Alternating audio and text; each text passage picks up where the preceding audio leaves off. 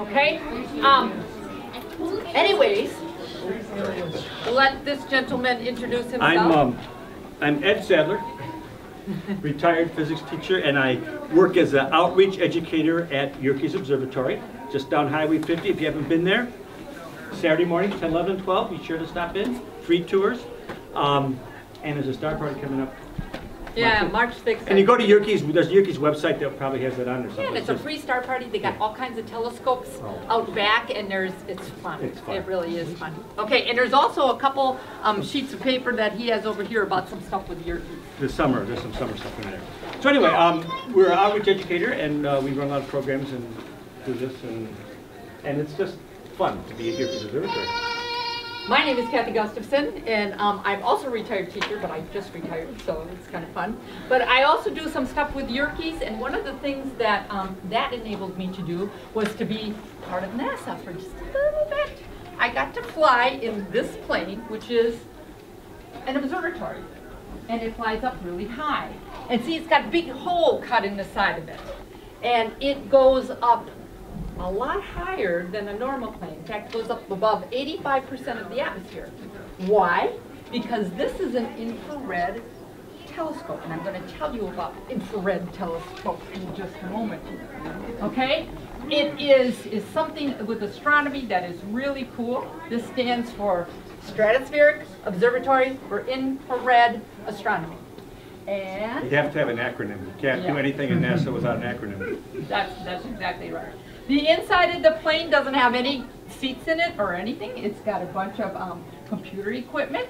This is the back end of the telescope, and you just do some really cool. So if you think of astronomers, sitting out there on a cold night looking through a telescope, there's not a whole lot of that going on. A lot of amateurs do that, but if you're in the astronomy business, you have people taking pictures for you. And then you look at the pictures. And you get the information from that. And so let's talk about what you would see. Does anybody recognize what this constellation is? Yes. Orion. Orion. Oh, Orion the Hunter. Awesome. So this is taking invisible light. Orion is out there right now. If it was clear, you would be able to go outside and see it. This is a really big star. That's Betelgeuse, or Betelgeuse, some people say. In fact, if you put that star where our sun is, the Earth would be inside that star. It's just a huge. We need SPF like 10,000 or something. Yeah, it wouldn't be good. Okay, so if you take a regular telescope and look, you would just see, okay, there's points of light stars. But if you take an infrared, it would look different. So now I want to ask you something. Let's say that you are a snake. What does a snake see with their eyes? Blurry, because they detect, what do they detect with their eyes? They detect heat. And infrared is something that you can see as heat. Okay, so things kind of look like, if they would see a mouse, it would like be red. They'd say, ooh, something warm, I'm going to eat it. Boom.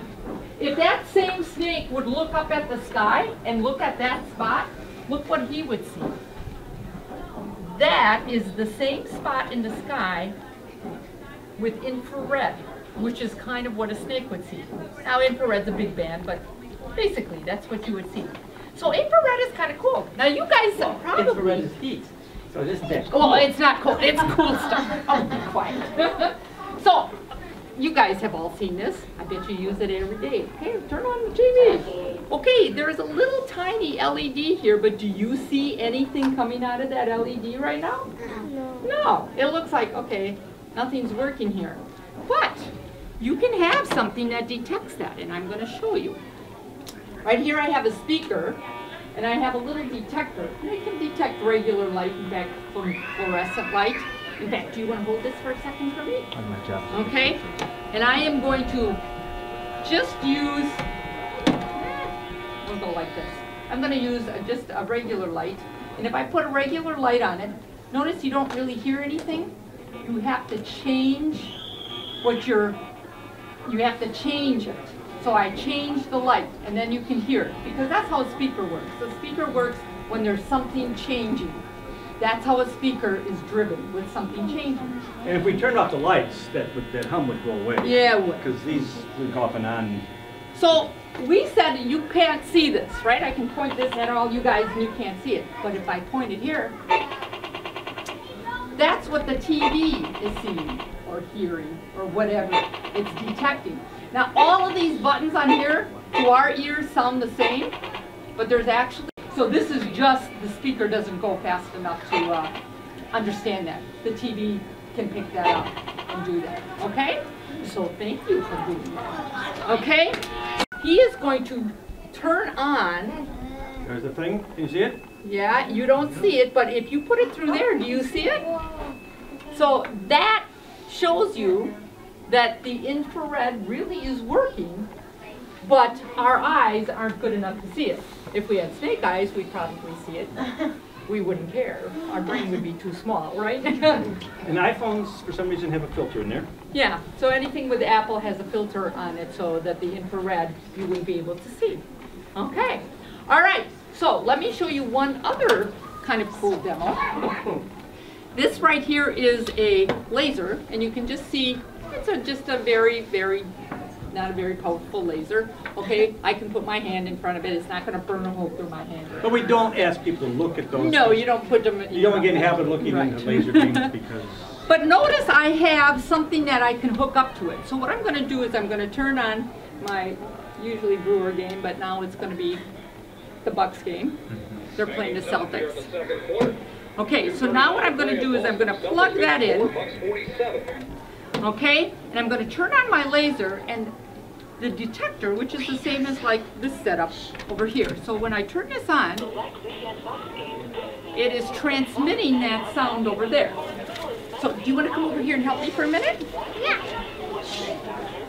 Take that card and put it right in between here and here so that you're blocking the laser beam. Here, hold it up like this. Hold it like, there you go. You see that? So you see how easy it is to... Pull it out and put it back in so we can hear it again. Okay, put it back up in there. So see how easy it is to block visible light. Very easy to block visible light. You want to try the same thing? You want to try that with a piece of cloth? I want to try. Sawyer. Well, just wait. You only have a couple things there. Thank you. I'll take the card. So see, she can block that with that very easily. So visible light in space we can block. So there you're going to try that plastic bag. Or the turtle, I don't know. Yeah. The turtle, I want to. Okay, either one. Yeah, okay. Here. I can block it. Yep, you can. So if you put it all the way in front of there, boom, there you go. The turtle can block it too. I know. So what you're saying is, what you're saying is pretty much Like this, which is an infrared LED. Okay? So, Turn up the volume. Oh, wait. I think it's on there, but just... yeah. Wait a minute. Energy gaming. There we go. Potawatomi. All right, so now, do we want somebody else to try this? You want to try this? You want to take your glue? You can try your glue first. Take your plastic bag. Go right in between here. Yeah. Now do, No, we now can do the still plastic, do- now do the plastic bag. Yeah, now do this one. Yeah. See, she's not blocking it. Try the card. Timmy. I want to try that. What's your hand? Your hand's blocking. Yeah. Hey Mom, You can kind I of hold it try up. that? Kind of hold it. There you go. There you go. So, Okay, thank you. infrared, it's a lot harder to block. And so that's why you get some pretty cool pictures. So for example, if you look towards the center of our galaxy, and do any one of you really smart kids know what's at the center of our galaxy? Like your red star. I think it's the, like, moon and what's It starts with a B. Black hole. It's a black hole. Okay. Yeah, most galaxies have a black hole, but we can't see the black hole. Obviously, you can't see a black hole, but you can see stuff around the black hole. But we can't even see anywhere near the center of our galaxy. So let me just show you You want one? a drawing of our galaxy. Obviously, we can't take a picture of our own galaxy. We haven't been anywhere near far enough away. But the sun is about here, out in this arm. The center of the galaxy where the black hole is here. So if you look outside in the sky, you can only see the stars that are like here. So think of this as like a pepperoni pizza. Pizza, one pepperoni, we can only see the stars within that pepperoni. You have to use telescopes to see more. And if you use an infrared telescope, you can get through all of this dust and stuff and see towards the center of our galaxy. And so if you did that, you'd see something really cool. So this would be in one kind of infrared, a near infrared, I think it is, yeah, very near to visible light. It's the HST they have. And this is with the Sophia, that one. So that and that are exactly the same spot, but look how different they look. This ring is stuff falling into a black hole in the center. So astronomers love to see different kinds of light in the sky. And the only way you can do that is with an instrument. So astronomy is